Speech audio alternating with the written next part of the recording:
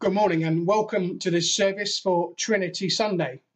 My name is Pastor Steve Mayo and I'm a Methodist minister in the South End and Lee Circuit in Essex. Trinity Sunday. We mention the Trinity all the time in our liturgies and our services, and yet sometimes we can find it quite a confusing or a perplexing thing to think about, really. So in this service and in my reflection a bit later on, we will be looking at the persons of the Trinity to try and give us a better understanding of how the Trinity comes together and how the Trinity benefits each one of us as God's children. But we're going to start today's service with a Trinitarian statement, and we're going to read this at the beginning of the service, and we're also going to read it at the end of the service and see if what we read means more to us, and we can say it more confidently, hopefully, at the end of the service than maybe we can at the beginning. There is a response in this statement, and it will appear in yellow, so please feel free to join me if you wish to.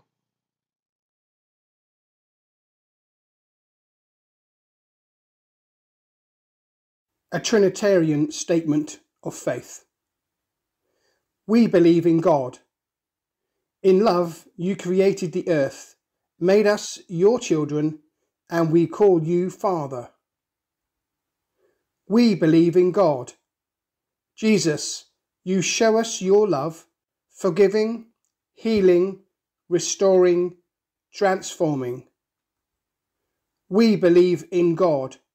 Through you, Holy Spirit, we share in the life that you live and show your love in the world. Amen.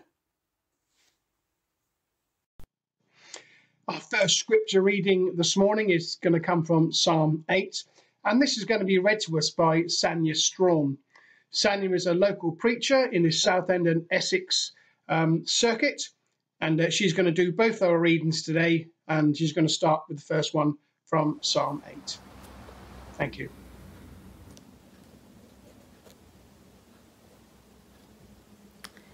Psalm 8. O Lord, our Lord, how majestic is your name in all the earth. You have set your glory above the heavens. From the lips of children and infants, you have ordained praise because of your enemies, to silence the foe and the avenger. When I consider your heavens, the work of your fingers, the moon and the stars which you have set in place, what is man that you are mindful of him? The Son of Man, that you care for him. You made him a little lower than the heavenly beginnings, and crowned him with glory and honor.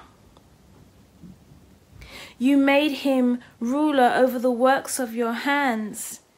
You put everything under his feet, all flocks and herds, and the beasts of the field, the birds of the air, and the fish of the sea, all that swim the paths of the sea. O Lord, our Lord, how majestic is your name in all the earth. This is the word of the Lord. Thanks be to God. Thank you, Sanya. Our opening hymn this morning is Holy, Holy, Holy Lord God Almighty, to the tune of Nicaea, and the words are written by Reginald Heber and is based on Revelations chapter 4 verses 8 to 11. Enjoy.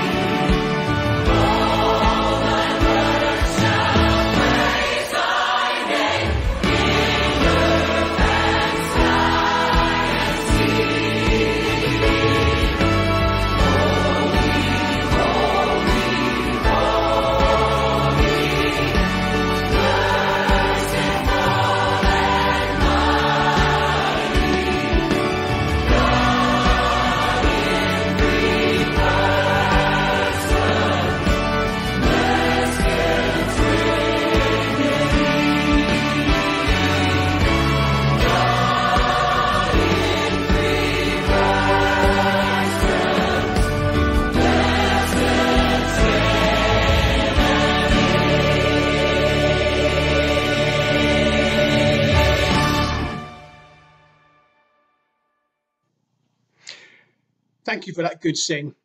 Let's pray. Dear Heavenly Father, we are grateful that we can come before you on this Trinity Sunday to think about you and your characteristics and all that you mean and do for each one of us. Father God, we bring before you each one of our church members, whether we are members of this church or others, that Lord, you would just be with us at this time. Although we are still more or less in isolation and the lockdown is starting to dissipate, I pray, Lord, that you just keep us safe. Keep us understanding that we do need to keep our social distancing. Help us, I pray, and give us the strength. So, Father God, as we meet in this way this morning, I pray that your word would touch each one of our hearts, but also that in our minds we would understand more about you and your love for each one of us. So be with us now, I pray, as we continue to worship you. And I ask this in the name of Jesus. Amen. Now let us say the prayer that Jesus taught his disciples to pray. Our Father, who art in heaven, hallowed be thy name. Thy kingdom come, thy will be done on earth as it is in heaven. Give us this day our daily bread, and forgive us our trespasses, as we forgive those who trespass against us. And lead us not into temptation, but deliver us from evil. For thine is the kingdom, the power, and the glory, for ever and ever. Amen. And now we have our second reading brought from Matthew's Gospel, and again this will be read by Sanya. Matthew 28, verses 16 to 20. The Great Commission. Then the 11 disciples went to Galilee, to the mountain where Jesus had told them to go. When they saw him, they worshipped him, but they doubted. Then Jesus came to them and said, "All authority in heaven and on earth has been given to me. Therefore, go and make disciples of all nations, baptizing them in the name of the Father and of the Son and of the Holy Spirit, and teaching them to obey everything I have commanded you. And surely I am with you always, to the very end of the age." This is the word of the Lord. Thanks be to God. On Trinity Sunday, we remember that God revealed himself to us in three separate ways, as three separate persons: the Father, the Son, and the Holy Spirit. But in no way does the doctrine of the Trinity attempt to completely explain who God is. It only explains to us in a very simple way what God has revealed to us about himself so far. To describe the tip of an iceberg above the water is not to describe the entire iceberg, because as we know, 2/3 of the iceberg is below the surface of the water. And so we as Christians uphold the Trinity, not as a complete explanation of God, but simply as a way of describing the tip of the iceberg, what we know about him. So where's the biblical evidence for the Trinity then? Well, the first indication that God exists as more than one person appears right at the beginning of the Bible, in Genesis chapter 1, where God says, "Let us make mankind in our image, in our likeness." And also in Isaiah chapter 6, verse 8, "Then I heard the voice of the Lord saying, Whom shall I send, and who will go for us?" And also in the New Testament, when Jesus was baptized, the three persons of the Trinity are mentioned in the same place at the same time. Matthew 3, verses 16 to 17 says, "As soon as Jesus was baptized, he went up out of the water. At that moment heaven was opened, and he saw the Spirit of God descending like a dove and alighting on him. And a voice from heaven said, "This is my Son, whom I love. With him I am well pleased." Here then, at one moment, we have the three members of the Trinity performing three distinct acts. God the Father is speaking from heaven, the Son is being baptized, and God the Holy Spirit comes down from heaven to rest upon and empower Jesus for his ministry. Then right at the end of Jesus' ministry, he instructs his disciples and says, "Therefore go and make disciples of all nations, baptizing them in the name of the Father and of the Son and of the Holy Spirit," as we heard in our reading read to us by Sanya from Matthew 28. So there we have some biblical evidence. Sometimes, to help us describe the Trinity, we give each member, each person, a specific role. We say that God the Father is the creator, the governor, the preserver of all things.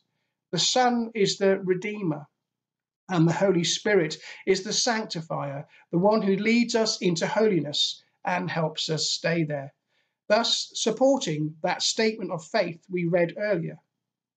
Although we assign different roles to each member of the Trinity, they are still one, co-equal in power and glory. When our own John Wesley revised the Book of Common Prayer in 1784, the first statement in the old edition remained the first statement in the new edition, and it says, "There is but one living and true God, everlasting, without body or parts, of infinite power, wisdom and goodness, the maker and preserver of all things, both visible and invisible. And in unity of this Godhead, there are three persons, one of substance, power, and eternity, the Father, the Son, and the Holy Ghost." Now, many people outside and even inside the church get very confused when we start talking about a triune God, the three in one. But that is what we believe as Methodists. We are monotheistic. We believe in one God, but three persons. Now, this can seem pretty perplexing, and over time, people have used different ways of explaining this. One of them is water, ice, and steam. They are all water, but they are just different forms of water. Father, Son, and Spirit. They are all God, but just different forms with different characteristics. So let's look at these three persons of the Trinity, and we start with the Father. God the Father, as creator, brings the people of this world together. He makes us brothers and sisters, no matter what part of the world we may live. He is our Father, and that makes us his children.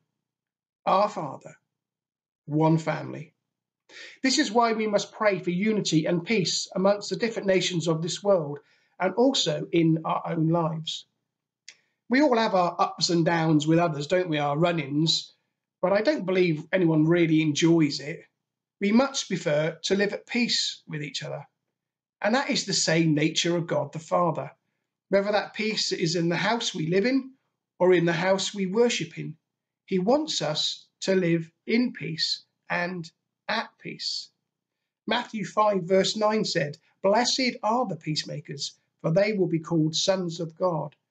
And Romans 12:18, "If it is possible, as far as it depends on you, live at peace with everyone." God the Father is also the preserver. We don't worship a God who is distant from us. Just the same way as a shepherd tends his sheep, our Heavenly Father tends and looks after us. He is always close to us. How great it is for us to have a God who walks right beside us, holding our hands in times of joy as well as times of pain. In the words of the hymn writer Theodore Kitchen, he writes, "How wonderful it is to walk with God along the road that holy men have trod. How wonderful it is to hear him say, 'Fear not, have faith, 'tis I who lead the way.'"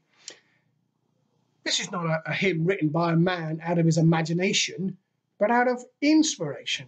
A man inspired by what he has read in God's word, but also has experienced of God's love firsthand. By reading portions of scripture like Deuteronomy 31, be strong and courageous. Do not be terrified or afraid, for the Lord your God goes with you. He will never leave you nor forsake you. And Hebrews 13, God has said, never will I leave you, never will I forsake you. So we say with confidence, the Lord is my helper. I will not be afraid. Now let's look at the Son. God the Son as Redeemer brings into our lives a never-ending hope for the future. If we recognize Jesus as our Lord and Saviour, then we have nothing to fear of what the future holds. All we have to look forward to is an eternity in heaven with him. And what can be better than that? Philippians 3 verse 20 tells us our citizenship is in heaven. And 2 Peter chapter 3 verse 13. But in keeping with his promise, we are looking forward to a new heaven and a new earth. Jesus is God the Father's confirmation of his love for each one of us and for his world. He gave his one and only Son that we might live and not perish. John 3:16, probably the most well-known verse of Scripture. For God so loved the world that he gave his one and only Son, that whoever believes in him may not perish, but have eternal life. That's some hope. In a world full of wickedness and evil, God still saw hope for mankind, hope for us. And if God the Father, who sees all the evil in the world at the same time, was still willing to send his Son into the world to save it, how can we give up on it and say it's beyond hope? Hope is what Jesus gives to us because of his death on the cross. Hope for the future, hope for this world, and hope for ourselves. Jesus, God the Son, is our Redeemer. Then there's the Holy Spirit. God the Spirit, as the sanctifier, is here to help us find and retain holiness, to bring us into a oneness with God the Father and to unite us with God the Son. The Holy Spirit is the one who challenges us, convicts us, counsels us, and empowers us and directs us. In words of another great hymn writer, John Gowans, he writes, "Who is it tells me what to do and helps me to obey? Who is it plans the route for me and will not let me stray? Who is it tells me when to speak and what I ought to say? That's the Spirit. Who is it gives me heavy loads and helps me take the strain? Who is it calls to sacrifice and helps me bear the pain? Who is it sees me when I fall and lifts me up again? That's the Spirit. Who is it shows me what to be and leads me to that goal? Who is it claims the heart of me and wants to take control? Who is it calls to holiness of body, mind, and soul? That's the Spirit, the Holy Spirit. So finally, this morning, let's recap on the Trinity. We have God the Father who loves us, is near to us, and looks after us. We have God the Son who never gives up on us and gives us an unending hope for the future through his sacrifice on the cross. And we have God the Holy Spirit who guides us and leads us into holiness. What more can we ask for? And all we have to do to receive all these wonderful riches of this Trinity is respond by accepting Jesus into our hearts and thus allowing the Holy Spirit free access to our hearts and to our lives. May each one of us accept this triune gift. Amen.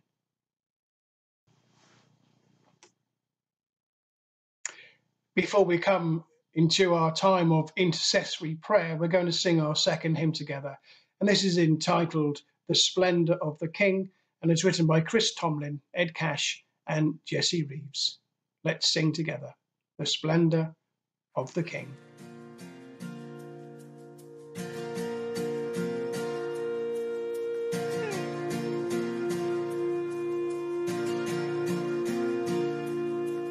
the splendor of the King,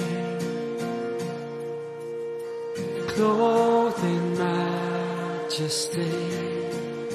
Let all the earth rejoice, let all the earth rejoice. He wraps himself in light, and darkness tries to hide, and trembles at his voice, and trembles at his voice. How great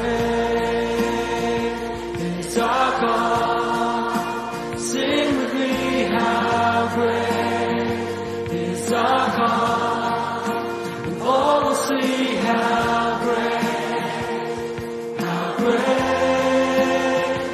is our God.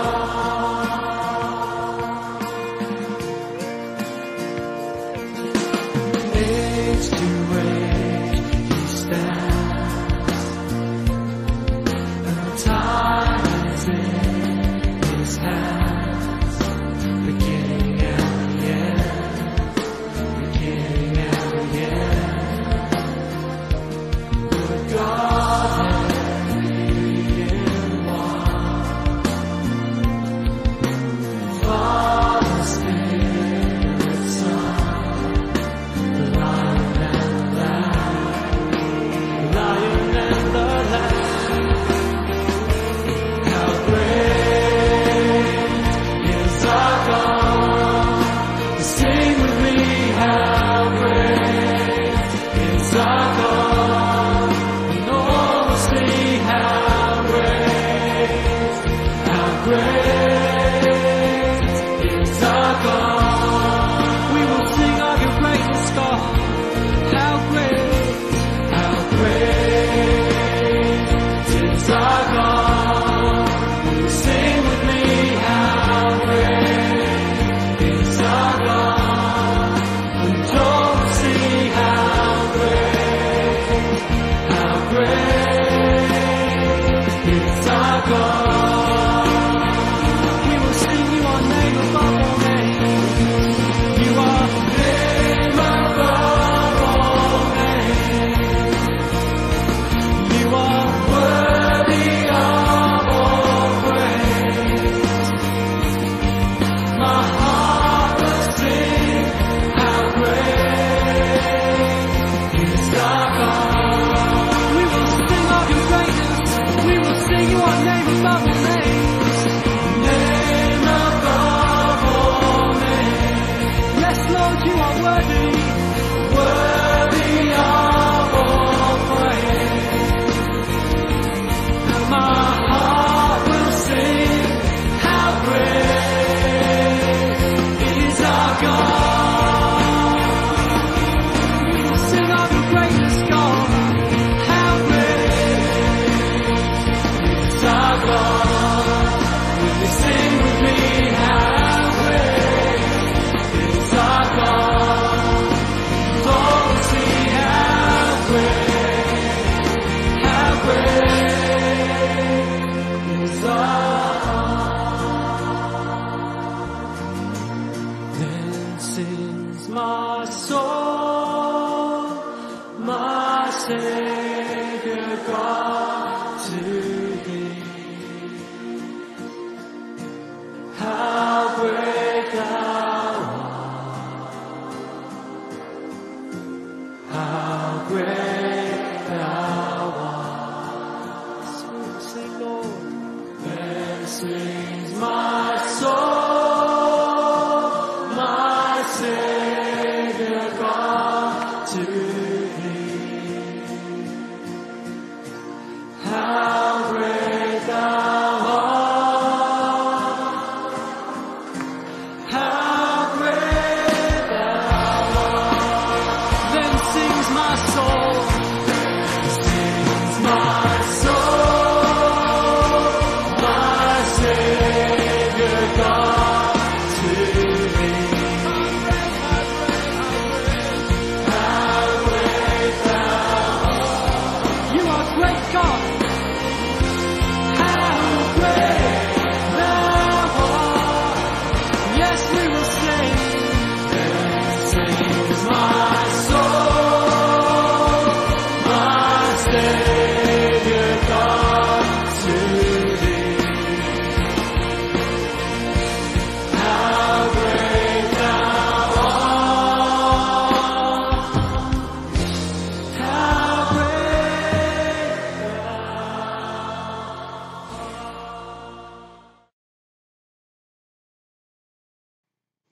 We now come to our prayers of intercession. There is a response if you'd like to make it, and it will come up on your screen in yellow, and it will say, Lord, in your mercy, hear our prayer. Let us pray. On this Trinity Sunday, we have come before you, Lord, to offer our praise and adoration. You are God, the Creator, giving us richly all things to enjoy. You are Christ, the Saviour of the world, made flesh to set us free. You are the Spirit of truth and love, willing to dwell in us. You are holy and blessed. One God, eternal Trinity, be near to us, your people. Lord, in your mercy, hear our prayer. Lord, we pray for your church throughout the world, for those that are thriving and those which have lost a sense of direction. We give thanks for our church and its people and gladly acknowledge all the gifts that you have given us through its life. We ask you to open wide our hearts that we may welcome the stranger and share our faith with others. Open wide our minds that we may receive new truth and understand your will. Open wide our lives that through discipline and prayer we may experience your power in daily living. Lord, in your mercy, hear our prayer. Lord of the universe, we praise you for your creation. You have provided mankind with everything it needs for life and health. Grant that the resources of the earth may neither be hoarded by the selfish nor squandered by the foolish, but that all may share your gifts. We remember all who bear the responsibility of leadership, for heads of state, ambassadors and political advisors. We think today particularly of the parts of the world where there is violence and unrest. Give them a vision of peace and reconciliation, for you, Lord, can find a way where men and women are lost. We remember those who struggle against injustice, for men and women who have established love supremacy in violent and oppressive societies, and for those whom war and famine have robbed of homes, family and friends. May they be filled with your strength and wisdom, and grant that where the love of man has failed, your divine compassion may heal. Lord, in your mercy, hear our prayer. We remember this morning those who are sick, sad or lonely, and those who are brave and patient when things are going wrong. We pray that they may be aware of your comforting presence and know that in your hands they are safe and loved. Lord, we pray for all whose life is saddened by the death of a loved one.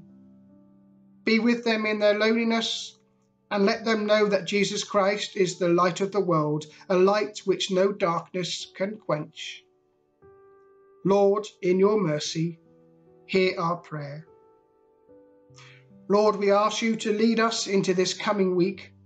Help us to believe that you are close by us. Help us from making mistakes and help us never to disappoint you.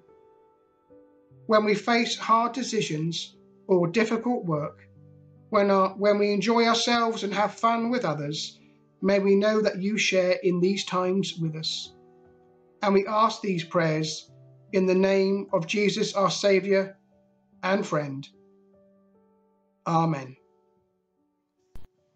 We now come to our final hymn for this service, written by Francis Pott, Angel Voices Ever Singing.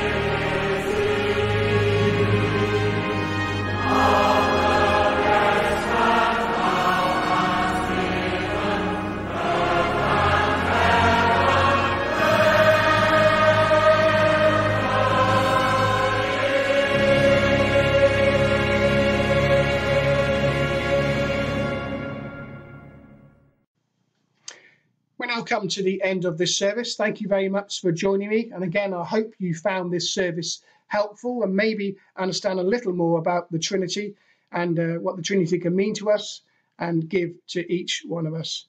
And a special thank you to Sanya for doing the scripture readings for this morning. And as I said at the beginning of this service, we will end this service as we recite this Trinitarian statement of faith.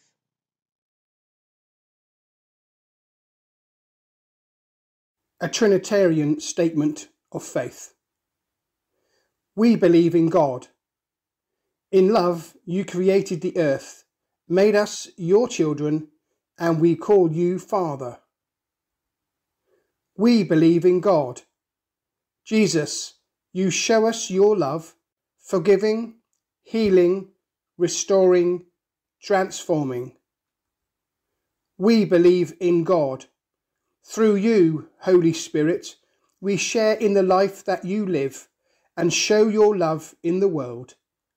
Amen.